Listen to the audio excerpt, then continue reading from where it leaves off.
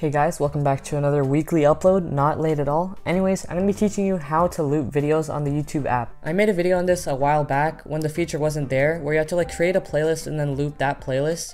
But YouTube added the feature to the YouTube app, so it's much easier to loop videos. So if this works, please leave a like and subscribe, and let's start the video. So just search for any video, it doesn't even have to be music, and then play it.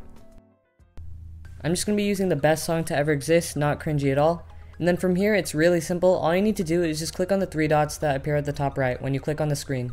And then you'll be able to see the feature. It's called Loop Video. And then once you click it, you'll be able to loop it.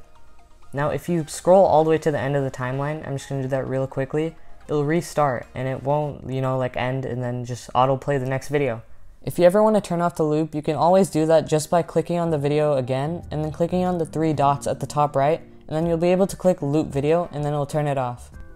Now, like I said, I made a video on this so long ago where you had to create a playlist and then add that video to the playlist and then loop that playlist. This is when this feature wasn't there and you could only loop videos on your computer. So this is just way better, and I like that YouTube added this feature. Thank you guys so much for watching the video. If it worked for you, please leave a like and subscribe and turn on notifications so you never miss another video like this one.